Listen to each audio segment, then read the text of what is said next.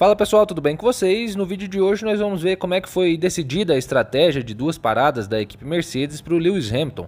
Foi ali uma negociação entre o engenheiro de estratégia lá da fábrica, o Leonardo da Silva, o chefe de estratégia de pista, o James Wallace, e o chefe de equipe, o Toto Wolff.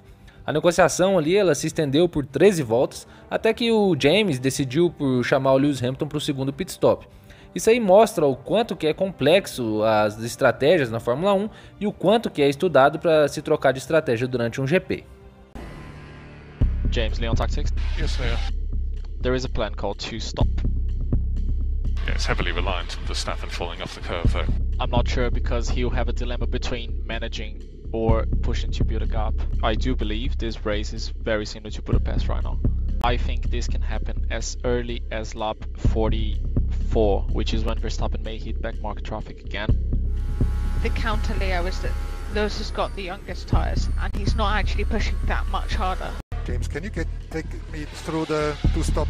Yeah, so if we stop Lewis on the planner, he's forecast to catch up on the last lap of the race. And he has to catch up because Verstappen has to push his tyres to effectively maintain that gap.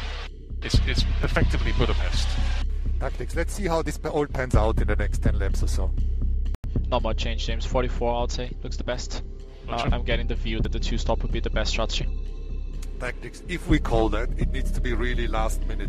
Yeah, I think you've got to do it now. If you want to do it, we do it now or never. Yeah, it's now or never. We are going to do this, Toto. We are going to do this.